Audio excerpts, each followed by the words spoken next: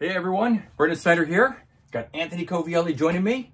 So you guys have seen all year long, we've been doing our sound exchange discussion topics and sessions throughout the year. And we've got a year-end wrap-up holiday special edition here. A lot of stuff to go on. A lot of stuff that happened this year. But before we get started, I just wanted to let you guys know, this is the chances that we will not use the F word today in a sentence, being pink, and of course the yellow area means the same thing.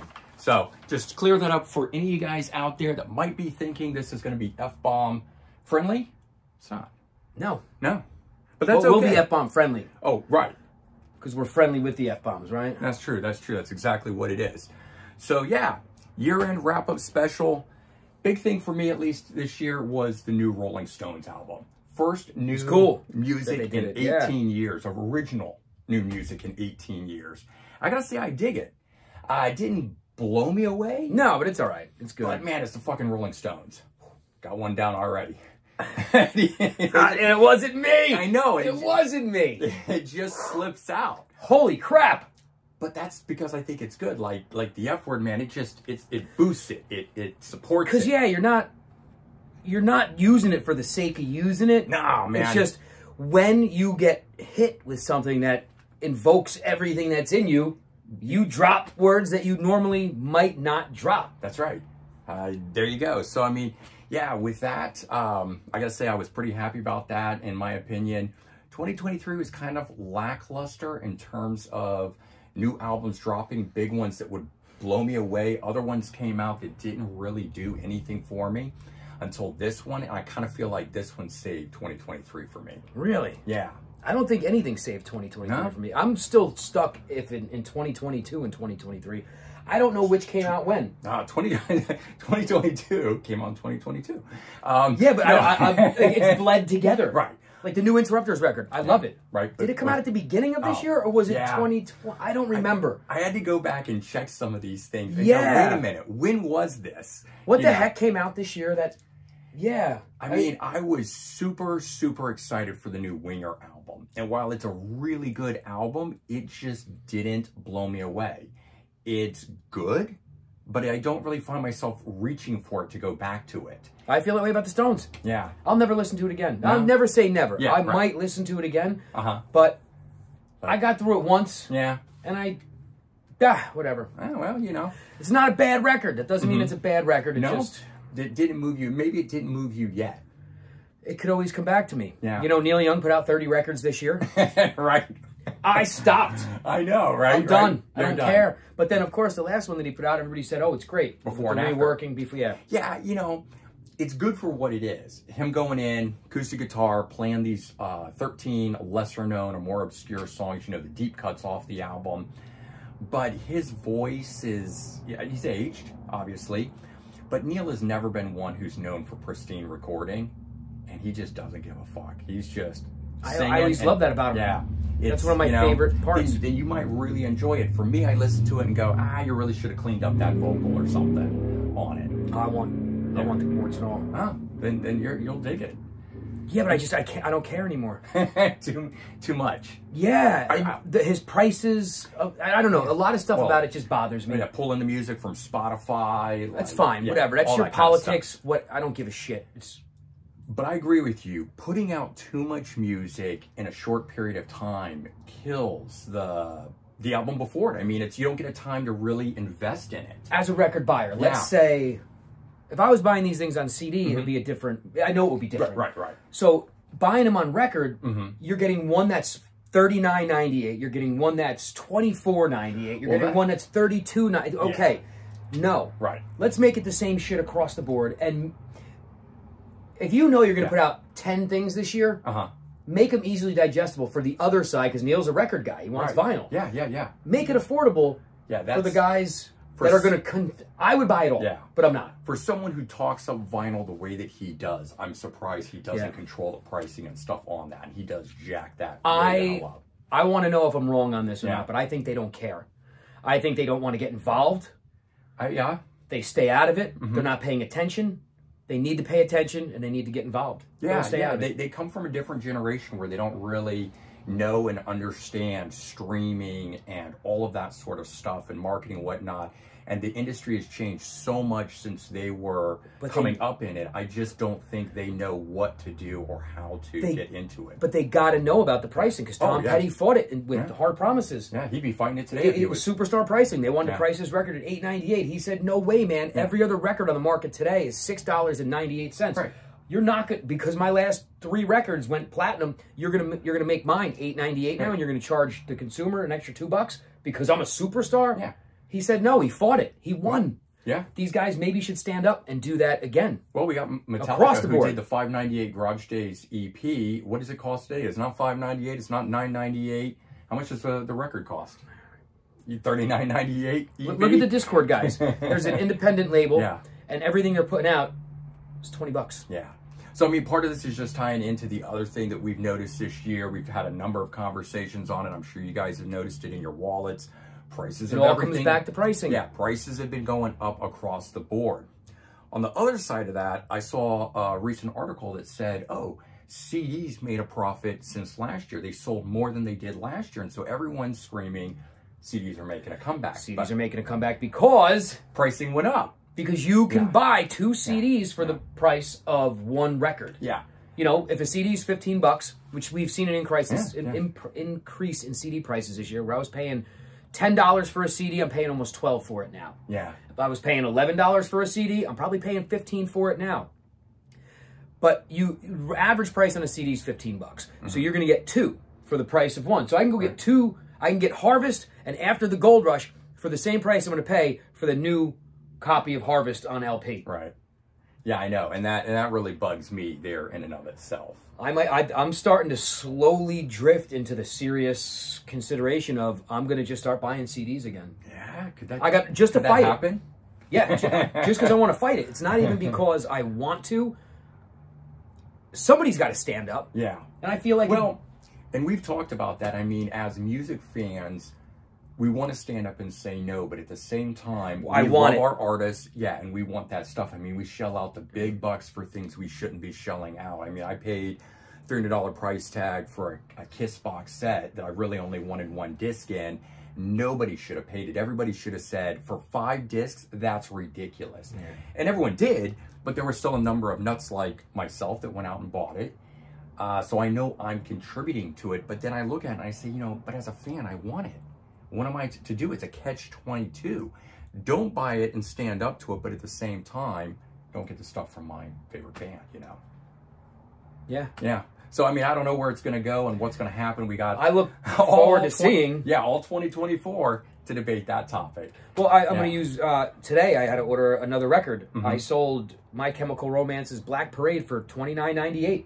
Okay. I reordered it. It cost me $30.39 or $30.29. So it cost me more than I paid for it a couple months ago when I ordered it. Yeah, and that's what really burns me is that I've been hearing that from you. That's insane. You've got product on the floor that was priced at what it was able to be at the time and having a markup then, but because prices have changed, you're losing any profitability when you reorder. Yeah, so somebody's got to stand up for it. I know me and a bunch of other guys at shops are talking about it, and if we have to put a record on the floor for $40 now, we most likely are going to stop doing it. Yeah. Which sucks, because we might lose in the long run, because you're going to go to Amazon, you're going to get it from the artist's website. Yeah. Right. But I can always special order it for you and get it for you if you want it. I just can't stock.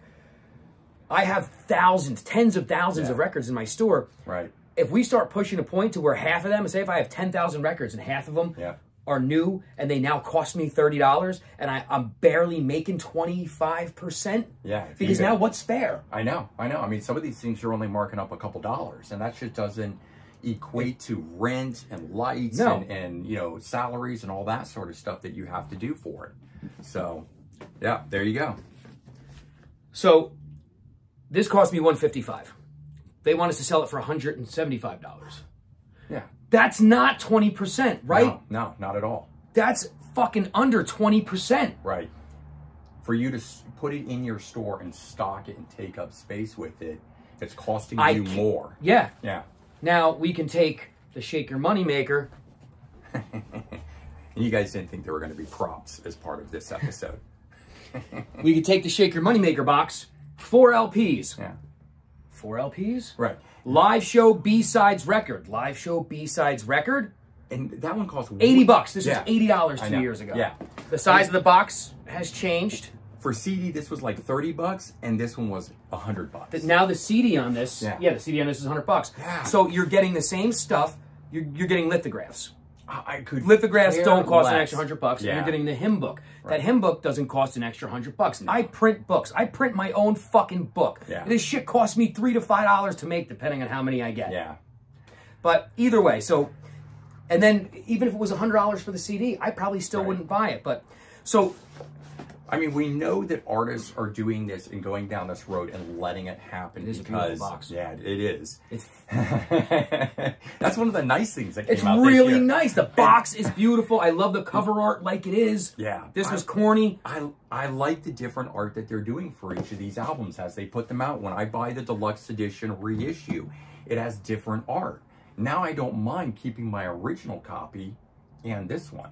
And I appreciate that. Yeah. So they were doing something nice about that. But just where I was going with it is that we both get it and don't get it in the sense that it sucks that prices are going up and that nothing seems to be getting Why done. why aren't you standing up for it? Because Not they're you, the consumer. Yeah, but they're Chris not. or Rich Robinson, one of you guys, I hope, sees this. Yeah. Why don't you stand up for it and say, hey, man, Because they're not making if it the meant, sales if on...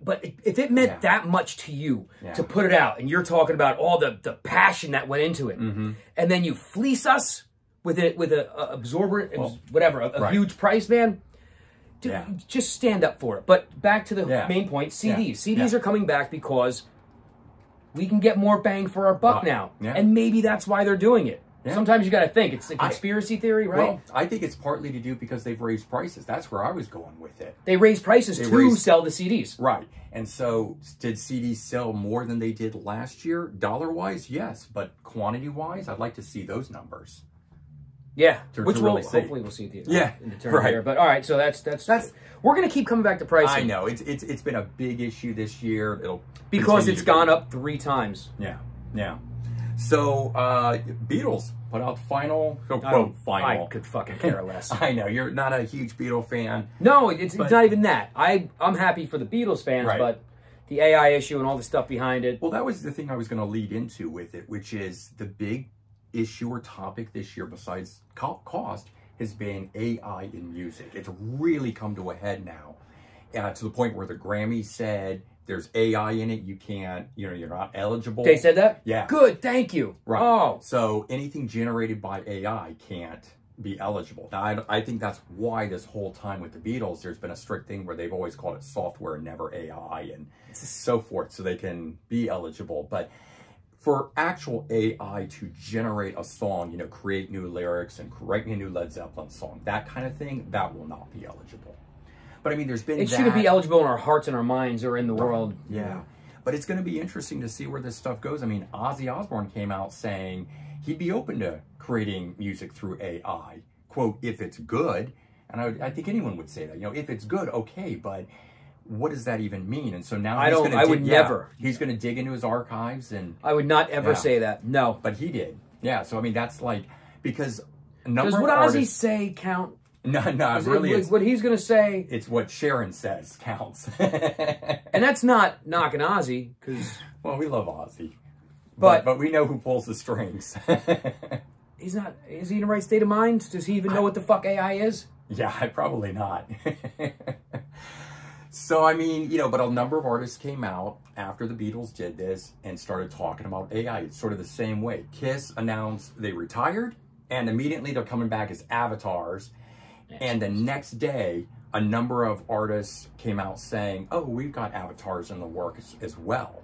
And it's sort of like, really? Like, is that where things are going? I have no desire to see cartoon characters of my favorite bands up on stage, sort of the same way that I don't want to see holograms of them either. Just when music, the CDs, records, a physical format is back in people's hands, people are going out to shows in droves. The concert attendance is the last 3 years since it's way up. Since 2020 is insane. Now you're going to outprice us and you're going to put fake shit on a fucking stage? Right. Man. I don't know, man. It certainly isn't going to work for us. and for the older generation. I don't want to meet the people it's going to work for. I wonder if the younger kids today who are coming up with it will just accept it.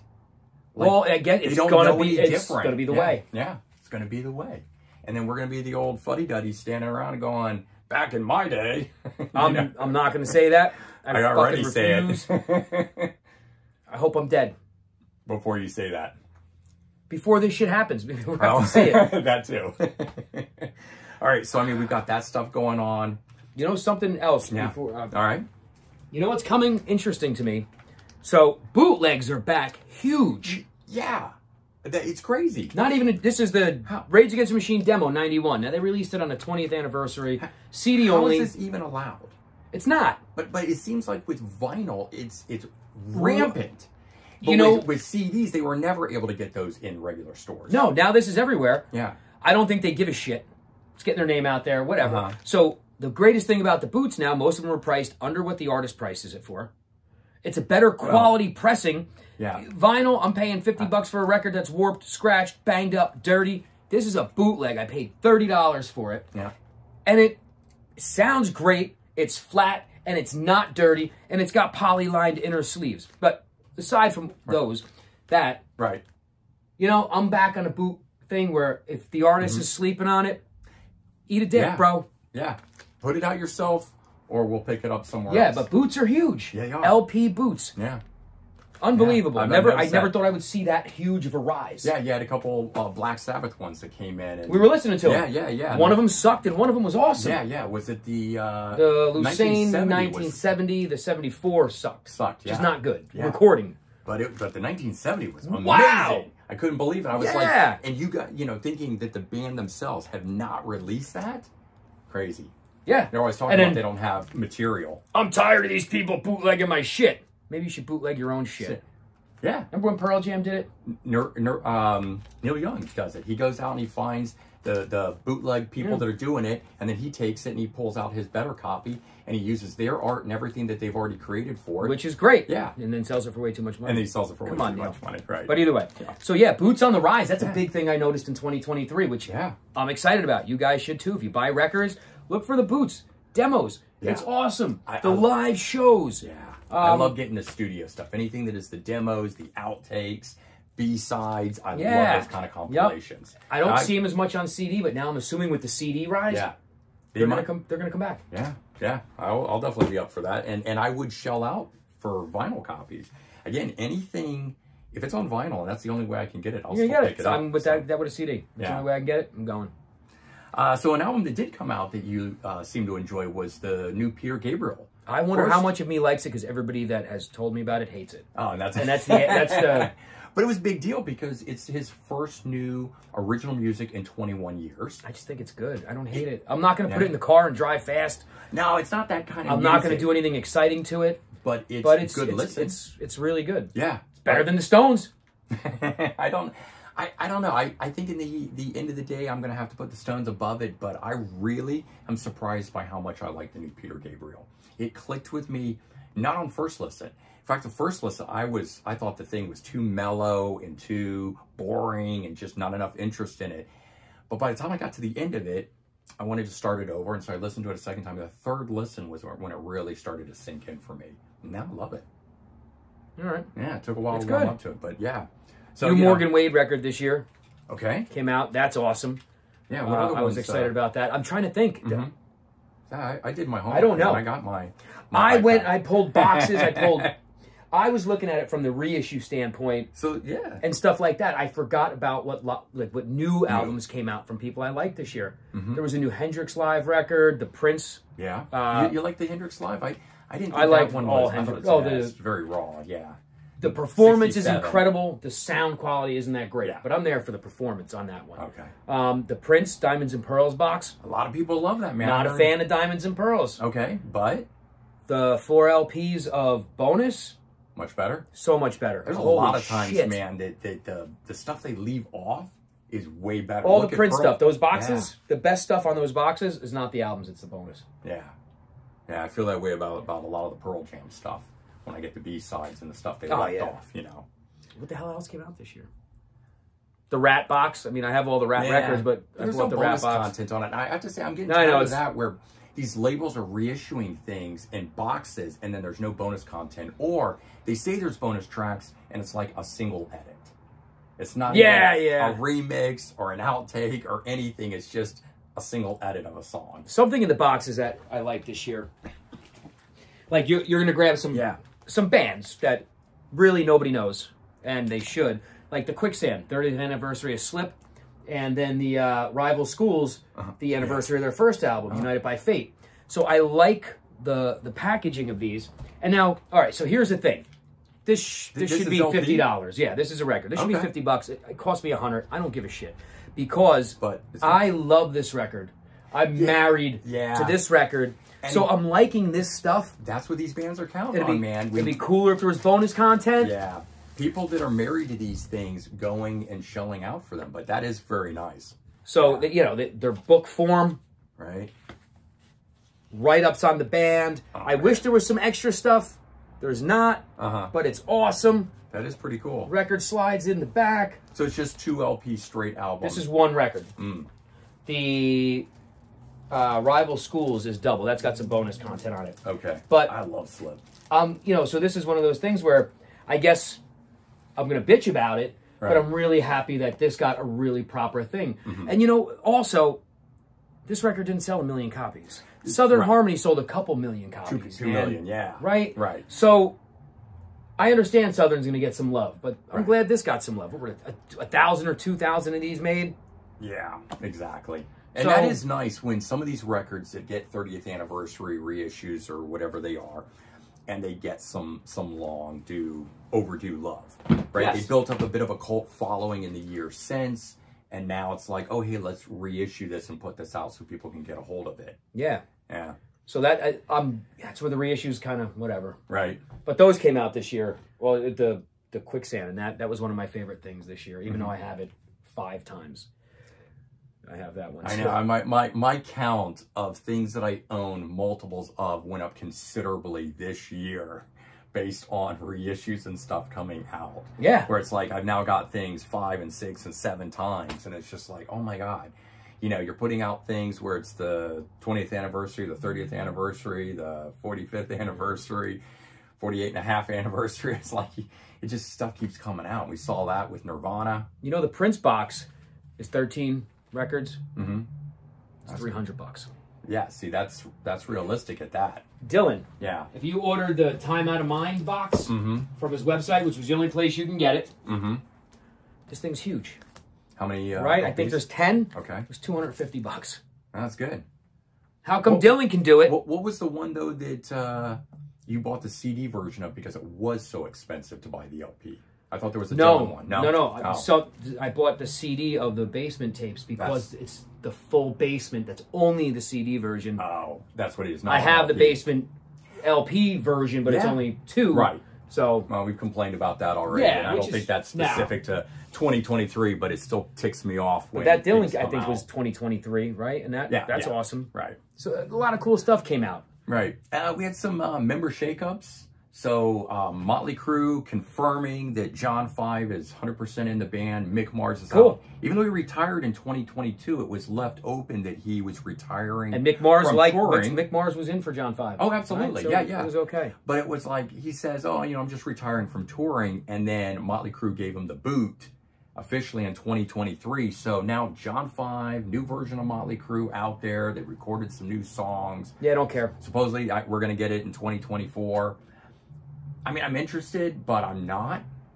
John 5 was already involved in the Dirt soundtrack recording songs, those 4 songs. Mick Mars even confirmed that he played most of the guitar on those. So we already kind of know what it sounds like, and I was not impressed by any of that stuff. So unless this is some drastic turnaround and return to form style music, I don't really know. And I just don't think the band can do it at this point. So, but kicking out Mick Mars, even though he's 72. That's a bad taste in the mouth. Bad taste. They should have just left it as he can be involved in the band. He's not going to tour. John 5 is the touring guy, and maybe there's going to be 2 guitarists on any new music that was recorded or something. They should have just found a way to do it. I think it's bad all the way around. Yeah.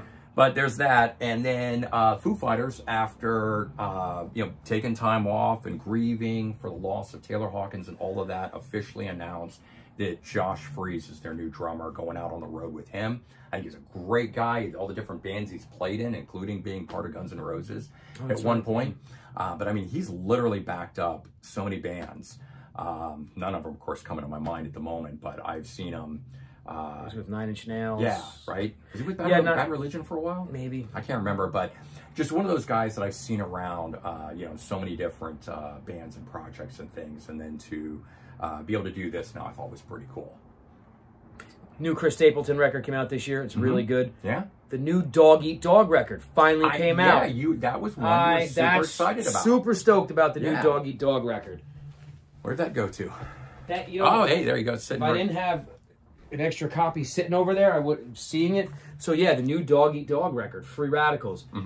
Get this. It's just awesome. It's Dog Eat Dog. They kick ass no matter what they do. It's cool album art on this one. I like that. The album art's cool. It just doesn't do anything for me. Yeah, but I hate cartoons. It's I don't want very cartoons on my reminiscent. artwork. I know, but it's very reminiscent of the 90s. I look at that and I go, man, that is a 1990s album cover. When I saw, the red light just went on. I was like, canal sign you said. Oh, okay. So when extra holiday cheer. I don't know. Whenever I see cartoons on a cover, I'm instantly turned off. Yeah. If I didn't know the band, I wouldn't buy it. Right. I don't. That's a personal thing. I'm an asshole for it. I'm okay with that. But this guy does look like the little monster from Critters, and I fucking love that movie. I love Critters. Yeah. Great movie, man. So yeah, check out the new Dog Eat Dog. That was exciting for me. That Dog Eat Dog. Yeah. That's so much bigger than any Peter Gabriel or fucking Rolling Stones record to me. Yeah, but those are the things that mainly moved you in life, right? That was like the Jerry Only record for me last year. Yeah. You know? I mean, it moved me so much. Not a lot of people, though. I feel that you might be the only guy that bought it. Yeah, I am, right? Richie Ramone. I really liked his I didn't listen to it, but I love Richie Ramone. I mean, it was good. It's like a lost Ramones album, in my opinion. I like that album as much as I like the Jerry Only from last year. No shit. Yeah, I just have run that one into the ground already, man. Just over and over and over playing it. Wow. Very cool. So, but it's very cool when there's albums like those that don't get the love, that just, they're not big names or bands or whatever, and yet they can move us still to that degree, the way that, say, a Rolling Stones or a Peter Gabriel or whoever can move huge crowds of people. Yeah. All right? So that's very cool, and I love seeing some of these bands coming back after all this time. It's cool. Yeah. One day, there's going to be a band that came out 10 years ago that's going to come back and do the same kind of shit. I wish Dua Lipa put a new record out this year. Yeah, I don't know anything about her. She did put a song on the Barbie soundtrack, which was really good. I'm an asshole for I know. Dua Lipa. You made me listen to it. I love the music. But I think that Chris Stapleton might be my favorite right now because I can't think of anything else. Okay. And Dog Eat Dog, they're tied. Yeah, all right, well. All right, so unfortunately, we lost some people this year. It was, it's happening all the time. It's not like it's anything different here, but, 2023, 2024, as we keep going here, I think it's just going to keep going up. And I just want to give a quick shout out here to... Got to go up. Yeah, I mean, it's going to Can't live forever. Yeah, super start going up here real soon. But, we just lost some big people here. I thought I'd give a quick shout out to the... Tina Turner. Yeah. I wanted to say that first because I don't give a fuck about Jeff Beck. And I saw Tina Turner under Jeff Beck, so I was just being an asshole. So I'm just kidding. These whatever. are in order of the deaths because how anal I am about it. So they're actually in sequence. All right, so let's go in sequence. In January, Jeff Beck, man. That did suck. 78. And he was kicking some ass the Johnny Depp thing. Mm-hmm. He was trying his profile was really going up. Huge this year. Everybody was talking about Jeff Beck. Yep. Kids.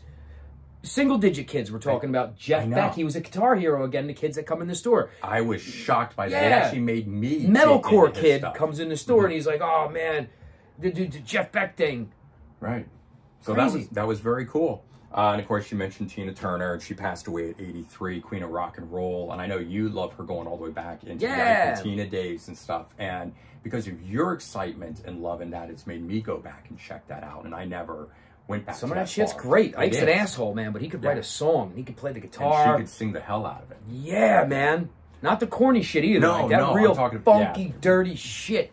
you know, the James Brown type shit, Right. man. That was awesome. Yeah. So is that Tony Bennett, 96, passed away. Unfortunately, he'd been suffering from, I think, dementia. I'm not sure, or Alzheimer's, I think. And so, you know, it's a blessing in disguise because you get to that point, you can't remember who you are and everything. Blessing in disguise. Well, that too. God damn. But I mean, he was still up on stage. He was, performing yeah. up until about 6 months before all of that. So, you know, God bless him for being able to get up there and do that. And Randy Meisner from the Eagles and Poco died at 77. I liked a lot of his solo stuff from the late 70s, early 80s. Sinead O'Connor, 56. We lost Badass. her. Punk rock Yeah. all the way, man. Yeah, man. Robbie Robertson of the band. I think Robbie Roberts was a badass punk rock guy too, man. He didn't give a fuck. No, man, he didn't. Robbie was just great. He'll do whatever the fuck he wants. Yeah. Yeah. Yeah, I love Robbie.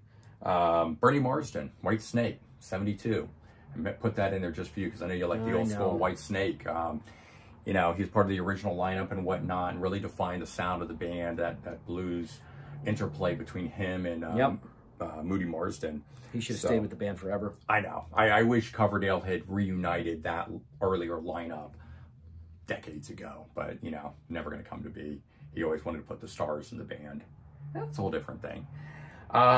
Jimmy Buffett, 76. Don't give two shits, but he was the biggest death of the year. And I don't mean, I don't fucking care, whatever. Right, didn't move you, but not your big thing. But at the same time, he I was couldn't believe it. Yeah. Holy crap. People flooded in. I sold more Jimmy Buffett records this year. I was shocked for by dead that. people than anybody else. I couldn't believe it. I mean, I know who he is, and I like a few of his songs here or there, or I can, you know, stomach them, I should say. Yeah, and it wasn't even greatest hits. They were buying everything. Yeah, I couldn't believe it. And they were enjoying it. They weren't just buying it because it was a dead guy. Right. Oh, because they would have done that with everybody else. Right. And nobody did.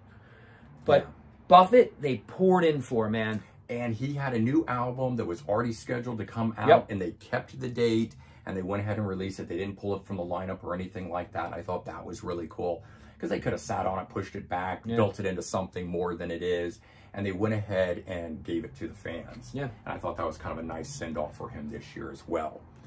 And one for me at least, Steve Riley, drummer from Wasp and LA Guns, passed away. He was only 67. Even know that. Yeah. So I was kind of bummed about that. He was leading his own version of LA Guns with Kelly Nichols, original bass player. Shit. Yep, they had their version. And then who was singing? A white guy. Yeah. Us white guys. No, but you know, it had some good stuff. They recorded an album. It sounded great. I thought it was better than the stuff that Tracy Guns and Phil Lewis were doing, and I stand by that. I have not really enjoyed what the other lineup has done, even though I love Phil Lewis and Tracy Guns. I just think that they're another one of those ones that have churned out albums so quickly since they reunited. I don't really have a chance to sink my teeth into it before they're putting out another one, and kind of just lost on me. But anyways, you know, to wrap up there with that, it's, you know, we lost some great people, and unfortunately probably continue to going forward, but that was 2023. It's been a long year in music. Yeah. We and had I don't remember it. I remember 2022. Maybe next year. You'll remember when we 2023. Do this, I'll be talking about 2023. That'd be interesting. I was just going to talk about the new. Oh, all right. Okay. All right, guys. So hopefully you enjoyed this little wrap up of the year end 2023. Merry Christmas. Happy holidays. I think Hanukkah's already over. I don't know, but you know, whatever it is that you celebrate at this time of year, I hope you have a merry one. I hope you love it. I hope you love it. Wake up with a passion for something, for anything. And doesn't matter what it is. Yeah, hopefully not video games. CDs and vinyl. Whatever. Music. Music in general. A new person. Right. A cat, a dog. Just wake up with some passion tomorrow to end this year right, and then start next year with nothing but passion. Yeah, 2024, man. Passion, love. Yeah. Don't be a dick. Don't be a dick. Yeah. All right, guys. Thank you very much for tuning in.